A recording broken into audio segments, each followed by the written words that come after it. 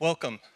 I think it was 2 or 3 months ago, Barb, Denny, Jenna, and I got together for dinner and said we want to do something to focus on parenting, and brainstormed a bunch of different ideas and came up with this as kind of step one. And then we sent the email out asking for questions, and frankly, at first, almost no one replied.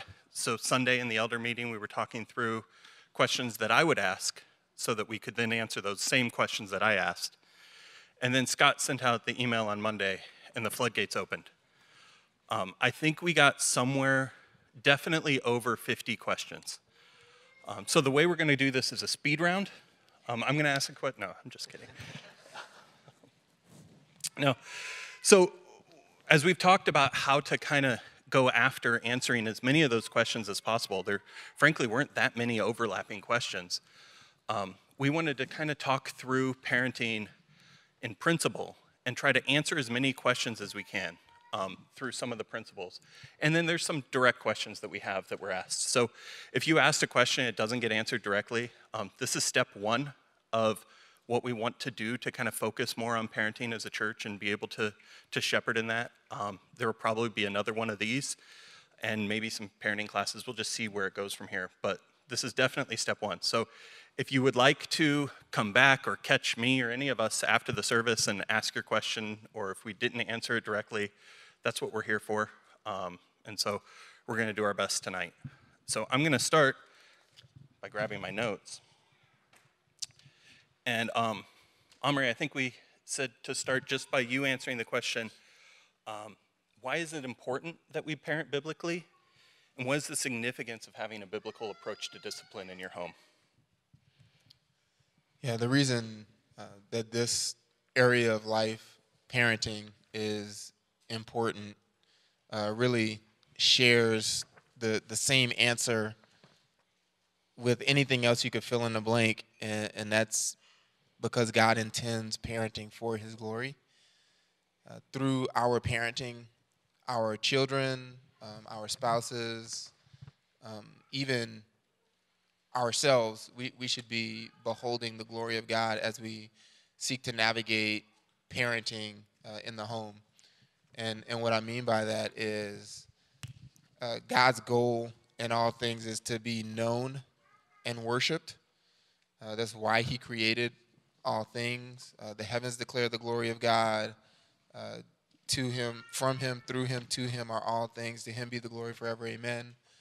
Romans 11:36. And so in parenting should be a realm of life where we are beholding the glory of God.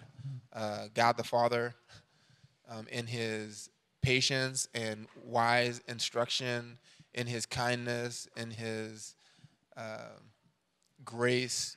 I mean, all of those things should be in seed form, present, or able to be seen, manifested in parenting. That's why it's mostly important. Yeah, and I think that plays into the idea that we're not just parenting out of convenience. Like, I'm not just parenting because I want a quiet home or I want kids to do what I ask, but I'm doing it because I want to put on display God's glory in my home. So, yeah. As I think about that, there's a few principles that come to mind as like baseline principles that you need to have in your home to be able to parent well. Some of the ones that I wrote down, and we have handouts. There's a stack of them in the back if someone could hand them out, but there's something like 10 or 15 pages of resources that Denny put together for us. Some of these things we'll reference. Some of them are just really, really helpful. And one of those handouts is 25 ways to provoke your children to anger. So obviously there's a commandment in Ephesians 6:4 that says, fathers, do not provoke your children. The 25 ways is really helpful to think through, what are things that I do in my home that could be provoking my children? And I captured a few of them. One of them is just a lack of marital harmony. We can't have a fun parent and a mean parent. My home actually does kind of have a fun parent and a mean parent, and it's not helpful. So I try to be more mean. But my kids clearly answer that question with, you're the fun parent. And that isn't helpful. That actually is a baseline way for kids to be exasperated. Another way is to maintain a child-centered home. And what I mean by that is kids that rule the home, kids that dictate what's going on, kids that decide just what the temperament of the home is. That actually ends up provoking children to anger. And then another one is to model sinful anger. This is something, we talk about in Build, we talk about throughout the church, of shepherd your heart first so that that can then seep out and be the aroma of your household. If the aroma of your heart is anger, the aroma of your household will be anger.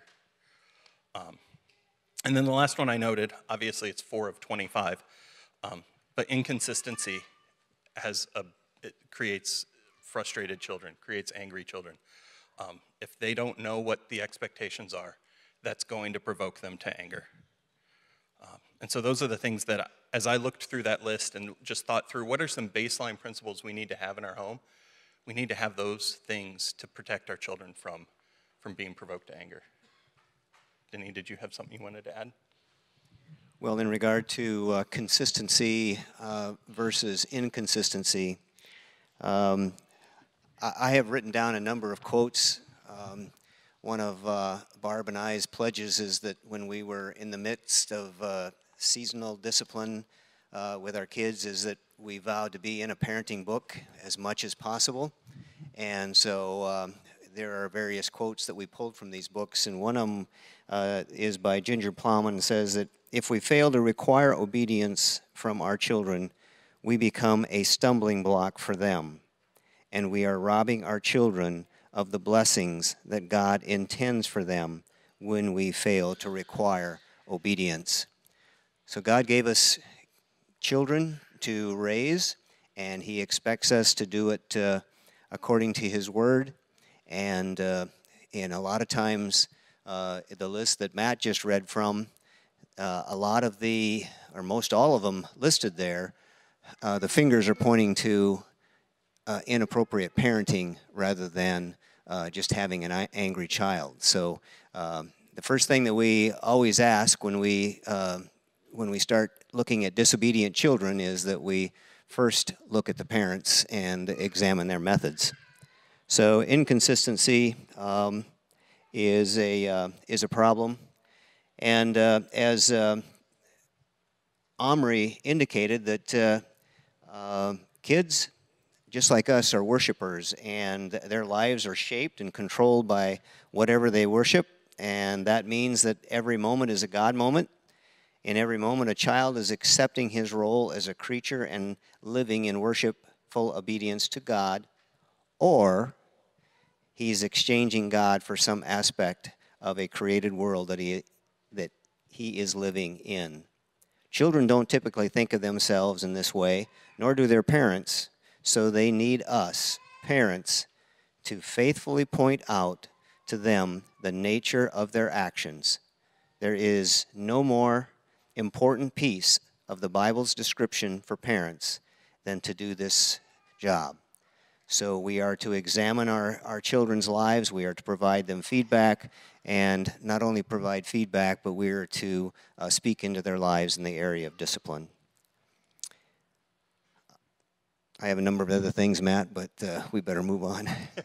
If I could just add one other thing that's closely related to inconsistency in parenting. When your rules are one thing on a Wednesday and then different on a Friday, is just if your children see hypocrisy modeled for them, where when they go out with friends and church family, then they get one view of mom and dad, and man, I wish they were like that in the home. Then your kids, that's going to embitter your children against the gospel, against the God that you claim. They'll leave home and want nothing to do with the church or God that you claim to serve if what they see in the home from us is unconfessed sin, unrepented of motivations, idolatries. If we don't ever confess sin and seek forgiveness from our children when it's appropriate, and yet they hear about those things happening at church, read about those things, and the scriptures are even made to practice those things from us as parents, and don't see us model those things. That's a really another quick path to embittering our kids against us, the church, the scriptures. And the key difference between biblical parenting and worldly parenting is that in the primary objective in worldly parenting is to address behavior. And in biblical parenting, we are attempting to address the heart. And that's what that's the area that is the lifeblood of every action is our heart. So, so during that discipline process, you don't just want to be someone who administers the punishment. Disciplining children takes a long time, and a part of that process is digging into their heart, finding out why they did something or what caused them to do it, and then to follow up with that and say, you know what, how could you have done that differently?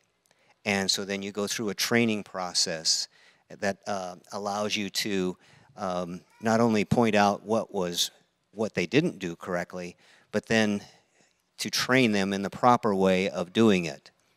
It's like going to a football practice and getting chewed out for not doing things right, but the coach never tells you how to do it correctly. So, so anyway, biblical parenting has to deal with, or we have to deal with, the heart. Yeah, that's key. Denny, I think this is a good opportunity for us to talk about the circle of obedience. It answers the question of when do we need to be disciplining in the home? So that's, I think, the cover of the handout, and I think, Scotty, are you going to be able to put that on the projector? Sweet. So yeah, can you walk us through how you've used this in parenting?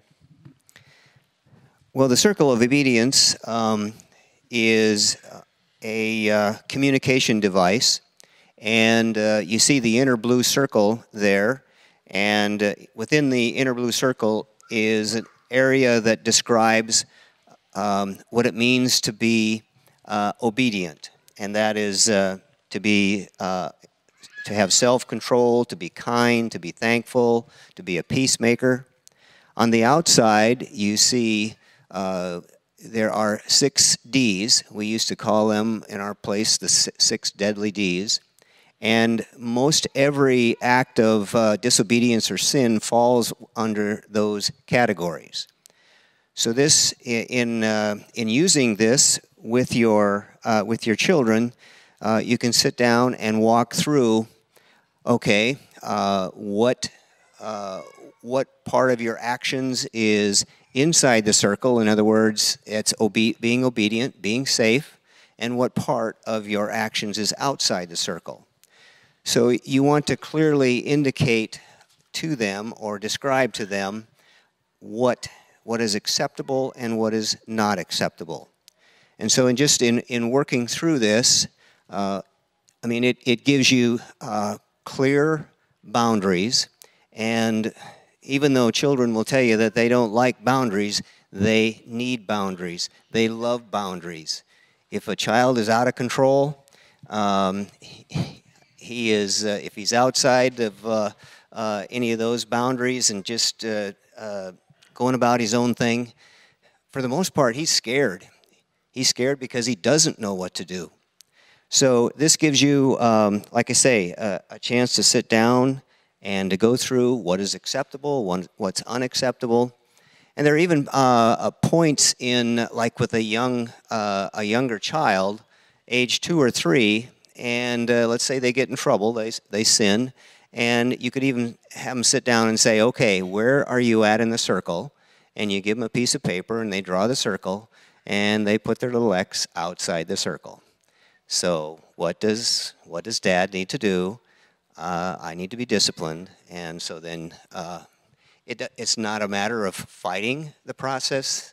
Both are understand what needs to be done, and you can work into the discipline process. So this is, like I say, this is a communication device.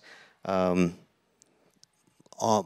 6 deadly deeds, or D's, you're not going to find too much outside of, and Barb and I didn't actually put this together. This was at the compliments of another godly family that put this together, and so that's our circle of obedience. Did you have something you wanted to add? So, we've talked a little bit about discipline. I think this is an opportunity for us to discuss the use of the rod. Scripture is riddled with verses that talk about the importance of the use of the rod. And that's also in your handout, and I'm looking at it right now. And you can see just so many verses in Proverbs that talk about the importance of it. Looking at Proverbs 22:15, foolishness is bound in the heart of a child. The rod of discipline will remove it far from him. But I think there's some confusion on how to address that process. And some confusion on where it is in my notes.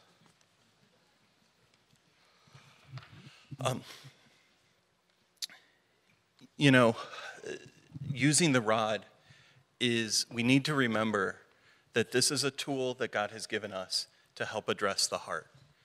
And so the correction that comes from using the rod needs to be rooted in that.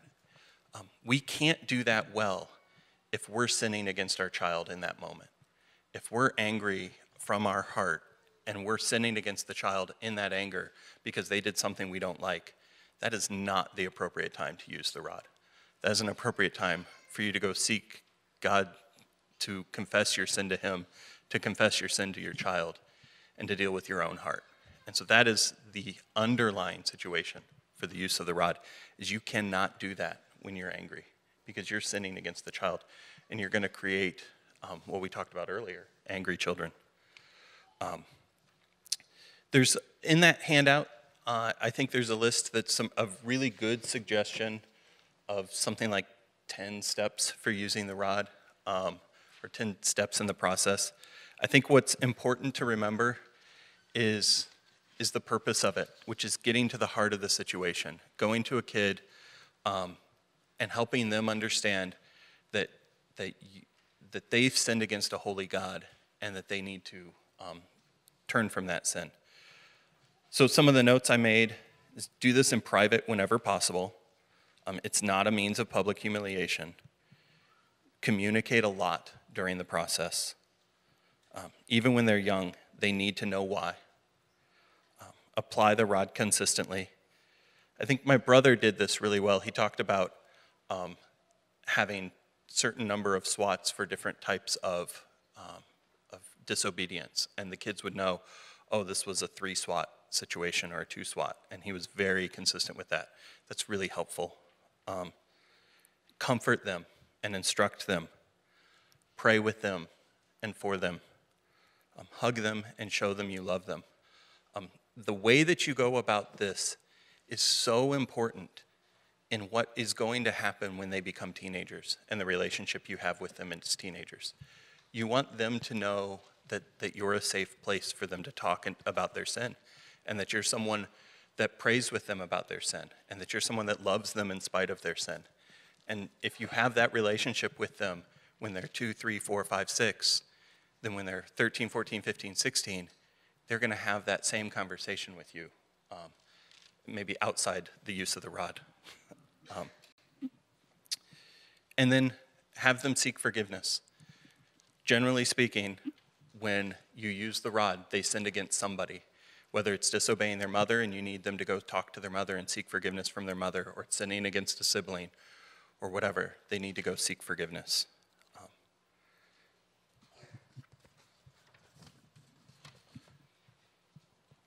So Denny, there were several questions asked of us around the use of the rod.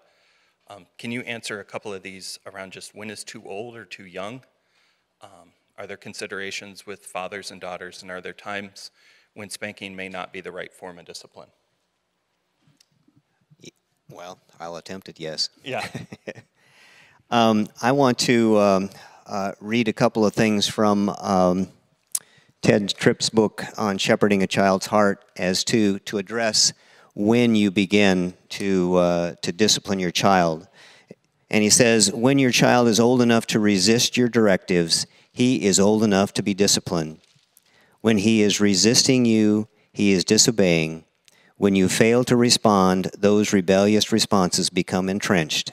The longer you put off disciplining, the more intractable the disobedience will become. Rebellion can be something as simple as an infant struggling against a diaper change or stiffening out his body when you want him to sit on your lap. The discipline procedure is the same as laid out above. You have no way of knowing how much the child a year old or less can understand of what you say, but we do know that understanding comes long before the ability to articulate, to articulate does. So you can begin to discipline as soon as they can understand saying when you direct them yes or no. And so what kinds of discipline? Well, spanking for a 12-month-old or a 15-month-old, you probably want to do that cautiously, but there are still ways, and you definitely do not use your hand, but you would use some sort of a rod, and you would either spank them on the, of course, on their bottom, or if it's a sin like dropping food off of a tray, you might turn their hand over and spank the palm of their hand, giving them the sensation of pain and knowing that not to do that is preferential. So when a child is, of course, there's always a time to put away the rod, and that's tougher than when you start discipline. And there's a couple of people that have made quotes about when to do that, and Lou Priolo, who is the author of, who has that list of what anger, the heart of anger. He says, unless the Word of God penetrates their heart for change, the rod needs to penetrate their backsides. Well, that's, well, we don't need to expound on that too much. John MacArthur, a few years ago, came to Arizona for a Q&A, and he was asked about how old is it too old to spank, and he gave the illustration of his 14-year-old daughter. The church where they were going, the youth group leader came and asked John, what's up with your daughter? She is distracted and somewhat disrespectful in class. And John made very little or no response. And a week later, John's daughter returned to class, and after class, the same youth group leader came and said, asked John, he said, what did you say to her? Because she's totally a different kid. And John said, I didn't have to use any words. So we know that she went into the spanking room. In our home, we didn't begin biblically disciplining until our kids were 4, 6, 8, and 10, and so we used the rod quite a ways into the teen years, but you will know when your child is too old. I mean, it's just I can't tell you I spanked my boys when they were in their teens, but I just knew when it was time to put the rod away. And there's still, even though you put the rod away, there still has to be consequences. And those consequences should go along with the nature of the sin. And those consequences should be communicated up front, if possible, so that they know if they step across the line or they're on the in the outer outside the circle, so to speak, that they're going to receive a consequence. And the consequence should be tough enough, should be painful enough that they'll think 2 or 3 times before they do that, cross that line again. I thought you almost said when they're in the outer darkness. Yeah, that could be. So was there a third part to your question? I think there were 5. 5 questions? Oh, no. No, I think you hit on most of them. One part, although you said it, is what are some other options as kids get older? I know in our home, we have had kids seek out what God's word says about that sin. Years ago, Jenna, for our small group, put together some repentance homework. And part of what that repentance homework is to seek out what does God's word say about what you're dealing with in your own heart. And so what does God's word say about anger? What does God's word say about lying? And so we've stolen that and used that with our kids. And so multiple of my kids have had to write pretty extensive papers on what God's word says about whatever situation they were in. As they got old enough to be able to do that, that's bore a lot of fruit in our home. Let me just comment. I'm guessing in a context like ours, there are lots of parents who do utilize the rod, but oftentimes the use of the rod is substituted for instruction, and that's not a good substitution. In a moment, right, thinking of when a child's disobeying, clear disobedience, didn't follow through on what the child was told to do, or has some ungodly response to a clear requirement in the home. Oftentimes, biblical parents will know that their child knows better, and so say something to them, repeat the instruction for the 3rd or 4th time, or, do something to curtail the behavior. And just want to, if it's helpful, disabuse us of the idea that instruction is a good substitute for discipline. Proverbs 29:19 says, "By mere words a servant is not disciplined, for though he understands, he will not respond." So when you find yourself having to repeat your instructions, why won't you just listen? It's because you, parent, mom, dad, didn't discipline after the first time disobedience occurred. And I mean, Emily and I will look at each other sometimes and go, that's why I'm finding myself almost, or it's just saying, why do I have to keep saying this to you? And I'm like, that's an indictment on me as a parent. I'm having to tell you because I'm not requiring first-time obedience. By mere words, a servant is not disciplined. Words are not the same as discipline. The other thing I wanted to mention was just because this is, I think, increasingly popular in our day, this idea that you don't have to discipline, because in those moments when discipline is needed, you can instead choose to show grace.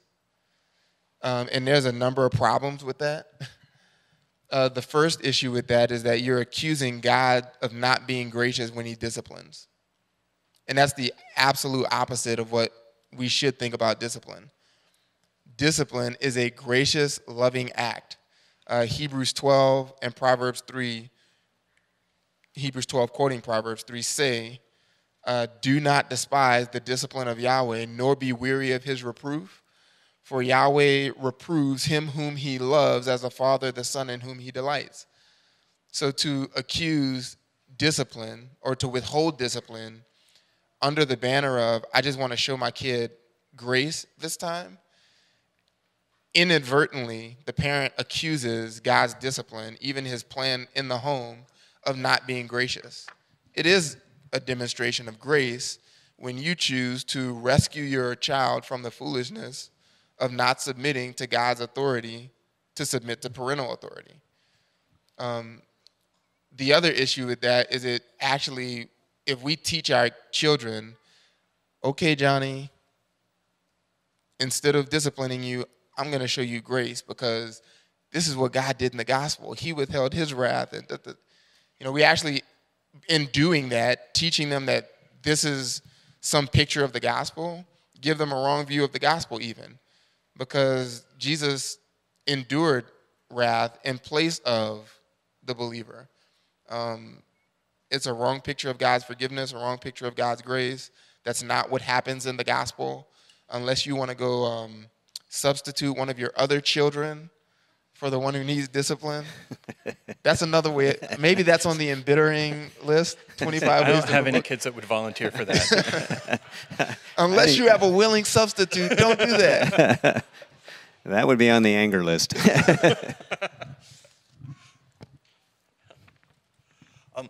Omri, talk a little bit about some of the special cases, like foster kids or kids with special needs, what this looks like. Yeah. First off, with the foster children issue is an easier one because the short answer for that about disciplining foster children is that they're not yours. Hebrews 12, and this was really instructive for Emily and I when we were thinking and preparing to foster into the several children that we ended up fostering. God tells us in Hebrews 12, verse 8, if you are without discipline, of which all have become partakers, that is all children, then you are illegitimate children and not sons. So anybody without discipline is not a legitimate child. Okay, we get that's crystal clear. Foster children do not belong to the foster parent. Yes, the state has entrusted these foster parents with the care of children that actually belong to the state. The state has exercised the sword, in a sense, protecting the innocent, and has removed children from the parent's home. And so the state stepped into the realm of the home for the benefit of the citizen of the state, and the parental right, at least for a time, hopefully only for a time, has been revoked from the birth parent. And so the foster parent should not feel the burden of treating those foster children as their own children. I think initially for a short time, we used to think or say, we're going to love the foster children in our home the same way we love ours. No, we're not. They're not our children. And when we finally did adopt Jonah, then he got to experience the blessed privilege of sonship in discipline. Day one, home from the court. And that is a privilege of sonship. So that's the easier one. With special needs children, that one's a little bit more difficult because you have legitimate mental handicaps oftentimes.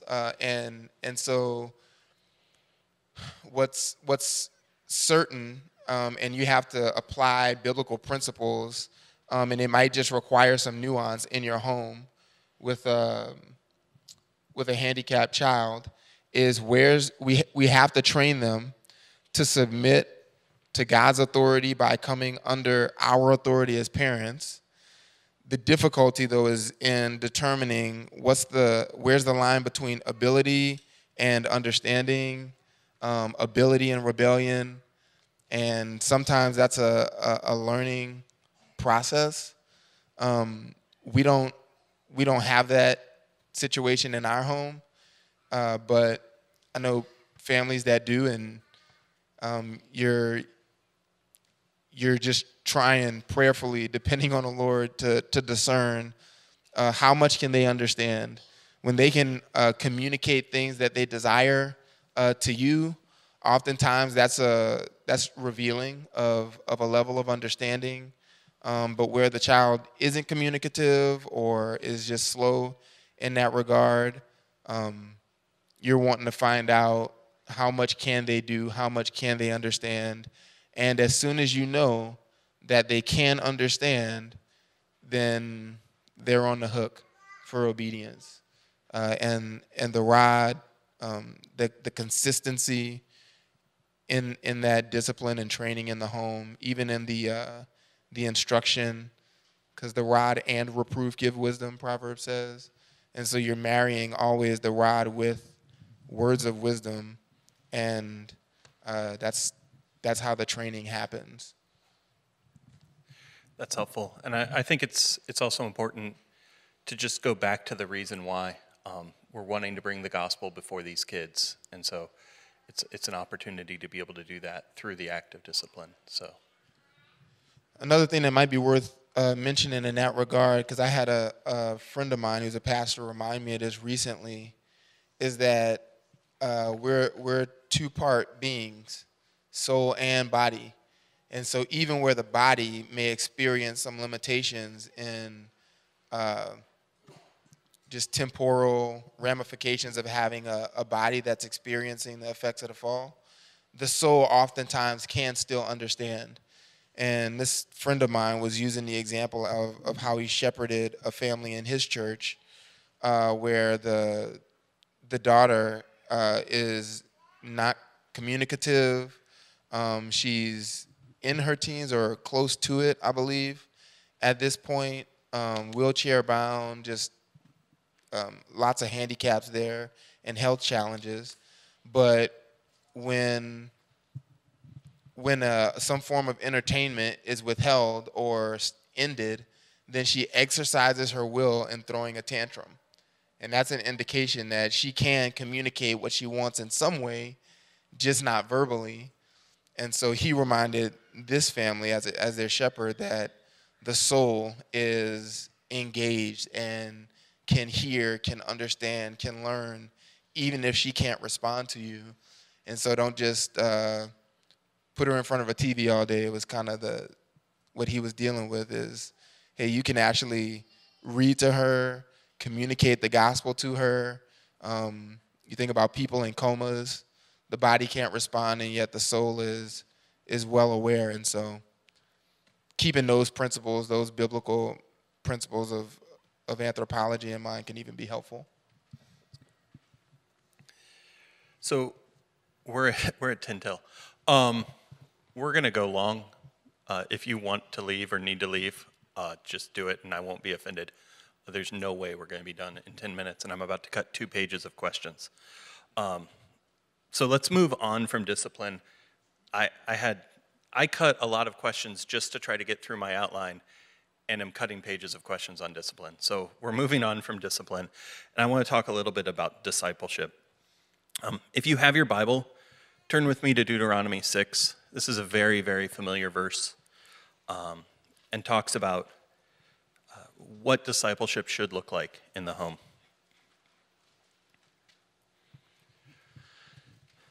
Deuteronomy 6, verse 5 says, "You shall love Yahweh your God with all your heart and with all your soul and with all your might. These words which I am commanding you today shall be on your heart. You shall teach them diligently to your sons, and shall speak of them when you sit in your house, when you walk by the way, when you lie down, when you rise up. You shall bind them as a sign on your hand, and they shall be as phylacteries between your eyes. You shall write them on the doorposts of your house and on your gates." There were a lot of questions about how do you go about family Bible time? What does discipleship look like? What are some of the ways that, or tips that you can interact with God's word with your kids? And so I have some things that we've done in our home over the years that I think were fruitful. Some things that I think we did in the home that were not as fruitful. Maybe they would work on your kids. But I know when my children were younger, we had Bible time, and they were probably, I want to say. They were old enough that I could open up God's word and read it with them, and that they were super excited to go get froyo or ice cream with me and tried to pay attention. And we would go one night a week. I took each of the three kids, depending on which like, it was a rotation. So I didn't go out 3 nights a week. I went out one night a week over a 3-week rotation. And we would go out and we read 1 John together. And I would read it with my 3-year-old, I'd read it with my 7-year-old, and just spend time reading God's word together. And those times, as they got older, turned into asking questions about what's going on in their heart. And it was a great father-son or father-daughter time to interact with my kid one-on-one. And that has turned into, as they've gotten older, the same time where we interact with each other and talk about just what's going on in their life. And we don't go out for ice cream anymore. We just hang out now. But maybe they want ice cream now. I don't know. But that's been a really helpful tool that we've used in our home. We've also just had a lot of, one of the things when Denny and I were talking about this a couple of days ago was the temperament in your home. If you're shepherding your heart well, then you're talking about God's word in every conversation. Then you're talking about what God's doing with you in your heart in every conversation. Your kids hear that. If you're a repenter, then you're confessing sin to your kids, and that's showing them what the gospel looks like. And so a big piece of what does family devotions look like, it's living out the gospel in your life in front of your kids. Don't hide it from them, but have them see what you're doing and how you're doing it. Is there anything you guys want to add? Because I could talk for another 20 minutes on this. Well, as a part of what you do every day, and even in disciplining your children, the fruit of the Spirit, very important, because who you are is, chances are your children are going to emulate that example. So love, joy, peace, patience, gentleness, kindness, all of those things you should practice in administering discipline, or like Matt just described, as being an example in your home. Those things, living it out is has a much greater impact than sitting down and doing a daily devotion and then you walking away and looking like a hypocrite, so to speak. But so living out that example, very important. And then just in all life situations, there are various different times that most of my children played sports, and there are various different times that they were involved in sporting activities where their attitude was not in the right direction. And we would just pull them off to the side and say, hey, your attitude is not glorifying to God. So you need to do something with that attitude. And usually the Word of God penetrated their heart, and they went out there with a different attitude.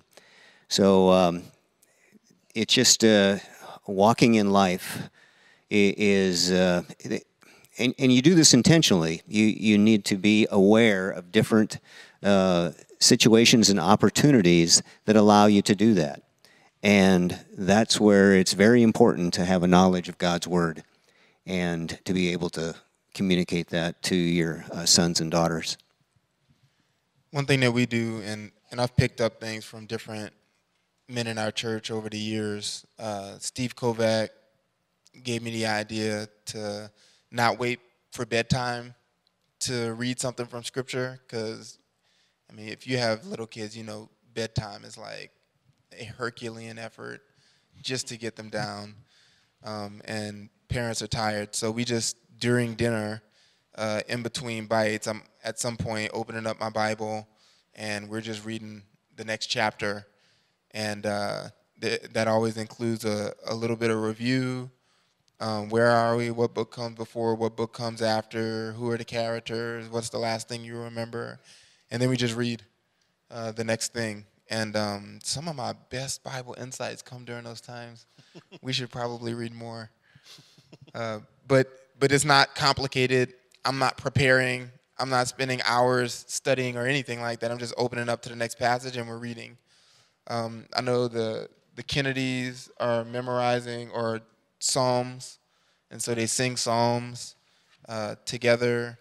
And I mean, there's no like right or wrong way to do it, but Don Whitney, is it Don Whitney? His book on family worship, we have it at the book table, super little.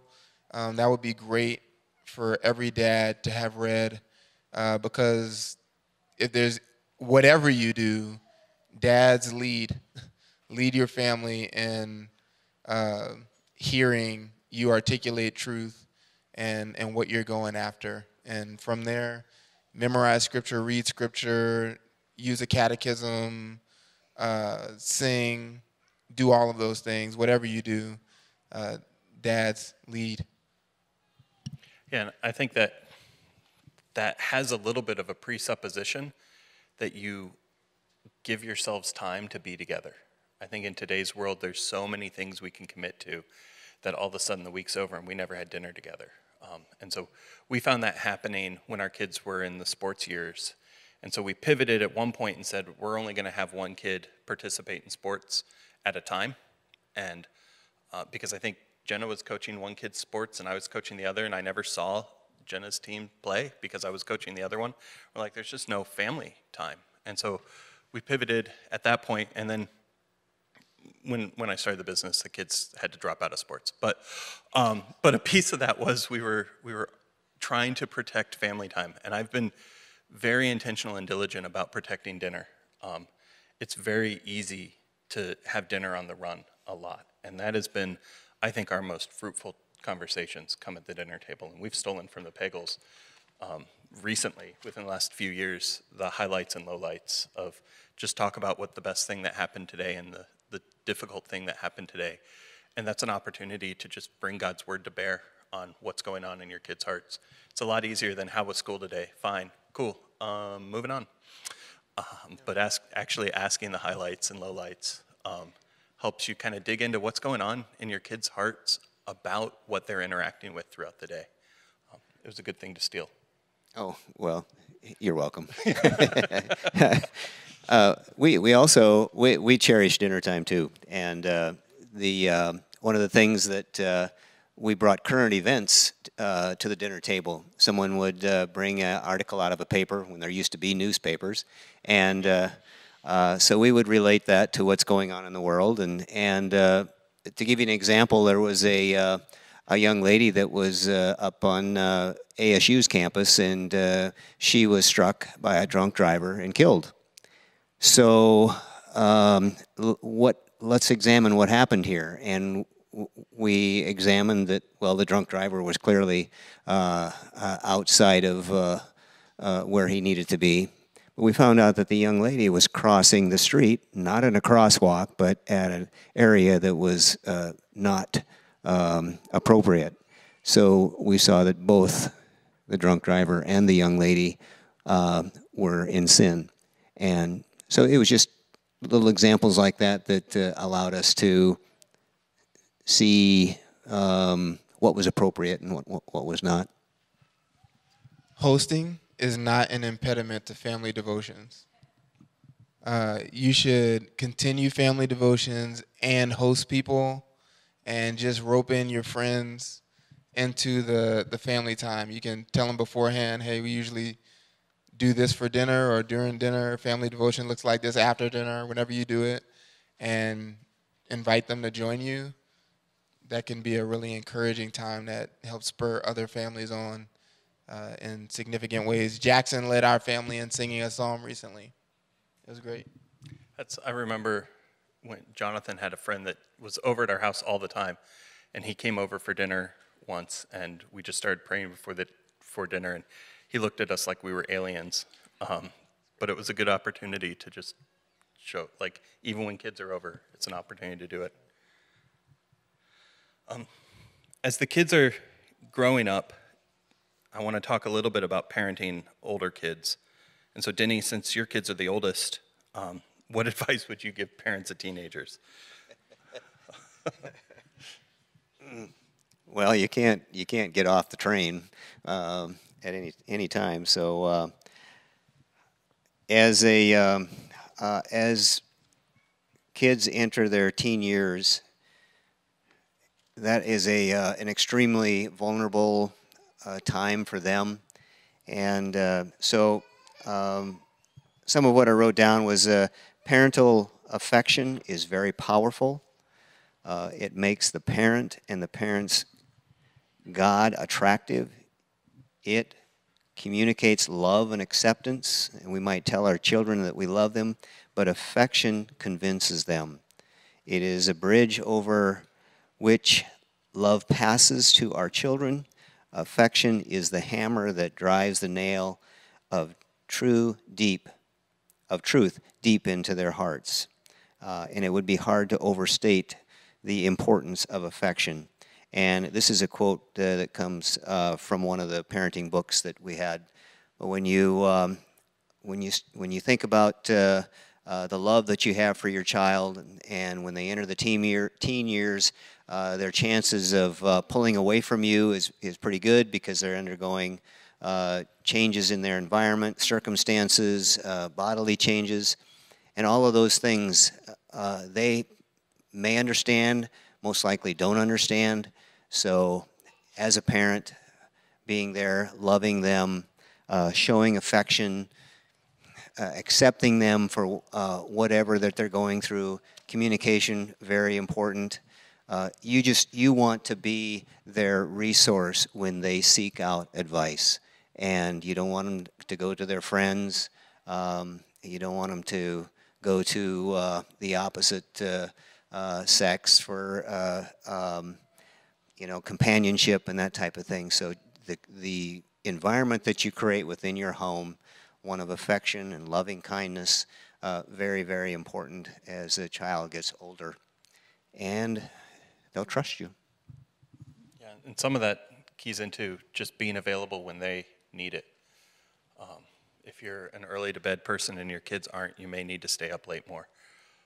I know, and I'm not. I stay up late, and the kids come home and are ready to talk at 11 o'clock at night sometimes, and that's when you need to be ready to talk. And so making yourself available, I think, helps a ton in that stage. I think we should consult Jake on that one. I'm just kidding. Is he here? He would approve. I'm just kidding. Well, sleep in.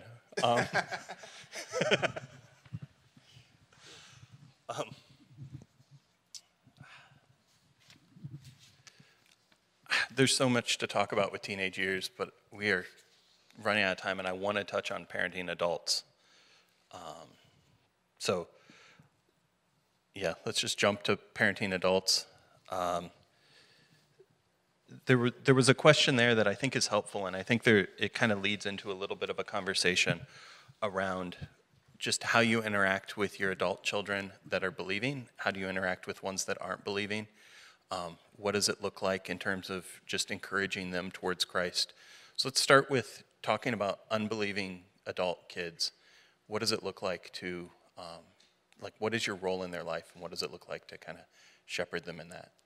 Either of you guys. You're looking at me. I'm looking at you. I don't have any of those. I know. I don't either.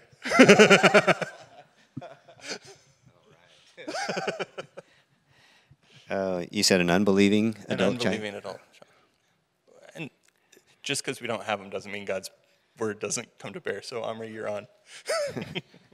Well, again, it is your loving kindness toward them that is going to turn their heads to you rather than away from you. And, of course, if they are open to spiritual discussion, then you should be participating with them in whatever discussions you can have. There may be times that they are in sin, and you want to walk that situation very carefully because you want to continue to nurture that relationship, but you want to point out also that like in Galatians 5:19, that if you walk according to the flesh, then where is your destination? Well, it's not going to be heaven. So you want to be truthful, you want to be caring and loving,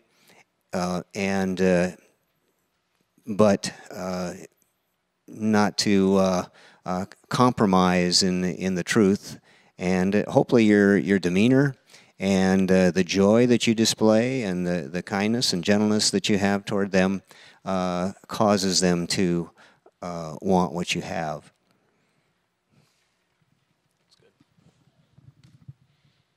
I know, just speaking from experience, my parents' opinion matters far more to me now than it ever did growing up. And so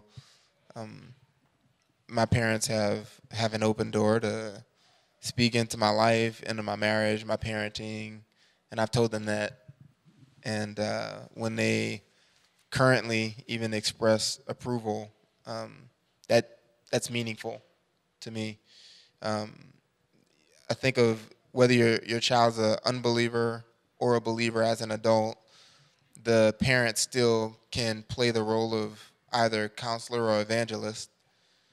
And so those things are still on the table. Just even if they weren't your child, they would still be valid categories for you to operate in. And so I don't think there's anything about the family relationship, certainly, that takes counseling off the table. That's just a bad cultural idea that comes from the professionalization of counseling, that you shouldn't be counseled by your family members and you should go to somebody who doesn't really know you. I don't know why that makes sense, but just wrong thinking. And so the parent for the adult child can still, as much as the child will allow, speak wise words, encourage, admonish, and instruct with the truth. And for the unbelieving child, be an evangelist. Obviously, Augustine's mom is a just quintessential example of a parent who doesn't stop laboring in prayer, especially, and preaching the gospel to the child. So those are still good roles to play. Yeah, you can come alongside them and even in difficulties, to sit down and pray with them. It is very meaningful. I had several opportunities at work where someone would come in and they would something really tough was happening in their life, and I just would say, well, let's sit down and let's pray over this. And so hardly anyone will ever deny sitting down and praying. So always the opportunity to pray. What about grandparents? What does it look like to be a grandparent, Denny? What does it look? What's the question? The question: what is the role of a grandparent in the kids' lives? In your children's lives? In your grandchildren's lives? Well, okay. Well, first of all, I'll go from your children's lives, is that you come alongside them and you maintain communication, and that in that communication you want to know, and this relates to your grandchildren, what kind of rules do you have? What are there? Sometimes there are diet restrictions or whatever. So you just want to know as much about the grandchild as possible. And so just coming alongside them in their parenting efforts, when invited, we spoke into our children's lives as far as parenting technique, principles, that type of thing. But we didn't do that unless we were really invited to do that. And we have had a couple of sessions with our children where they've indicated that, we think you're watching us and the way we parent. Well, we assured them that. As we are. That's what I wanted to say. But then in regard to your grandchildren, just using every opportunity that you can to be with them and next to them, to speak biblically with your grandchild you know, that's where it gets back to your knowledge of the Word, just being in the Word and just knowing what's going on in their lives and that type of thing, and just express love and unconditional love as much as you can, and you know, to pass along different things, and you can preach the gospel pretty easily in that situation, even to really young kids, and you know, how are we made right with God, and how should we live rightly with Him and for Him. You can bring those phrases into their being, and you can just you'd be surprised in these little guys the kind of fruitful discussions that you can have. You know, just about Jesus and biblical principles. So don't back off. I would hesitate to say invite them over, feed them full of sugar, and send them home. That's not the role of a grandparent. And so you try to parents I need to talk to about that then. You want to know as much from your kids about their kids as you possibly can, so that you can honor what's going on in their home.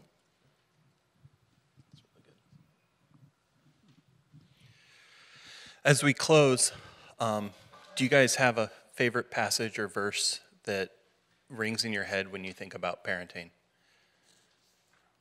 I kind of shared mine. Deuteronomy 6 is always on my mind when it comes to my interactions with my kids.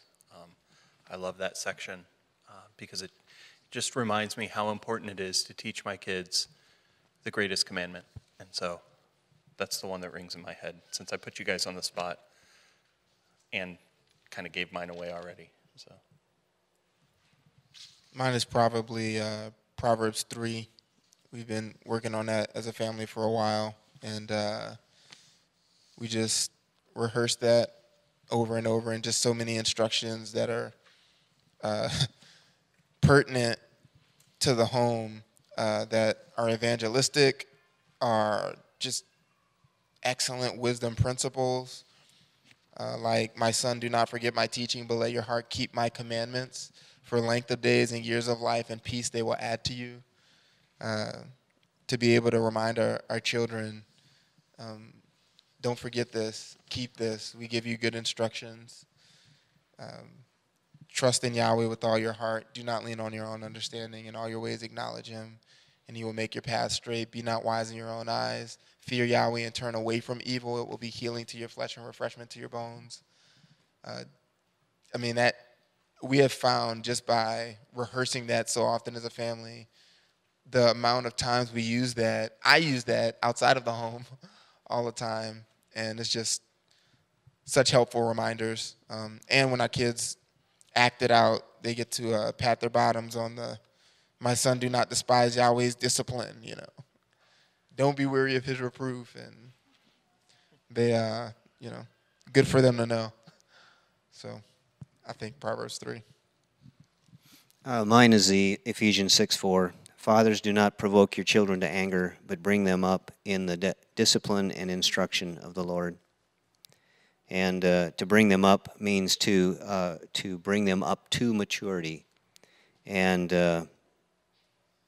that to have a mature child, that you have a child that is that practices self-control, and as a result of and that self-control, we didn't talk about the angry child, or the what was the other one? The self-willed. Self-willed. It's not the. There was a different word that we used. No. Anyway, so a person that is self-controlled is not being controlled by passions or emotions and desires. It is, and when that person has understanding and insight, then he has wisdom, and he can handle situations that are given to him. He can handle stress. He can handle difficult situations, and eventually that will teach him responsibility. So if you're defining a mature child, it's one who has self-control, practices wisdom, and is responsible. In other words, he is accountable for his actions. All right, well, we're only 20 minutes past, so I'm going to close us in prayer, and then we will be available. Any of the elders, some of the guys that weren't on stage, will also be available to answer questions. Eric, Scott, Smith. So let me close us in prayer. Lord God, you are the good Father. You are our example of what it means to love our children.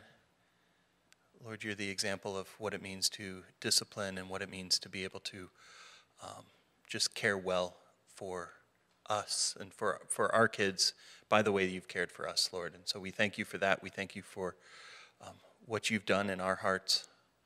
Lord, give us wisdom, give us grace. Help us to be parents that honor you.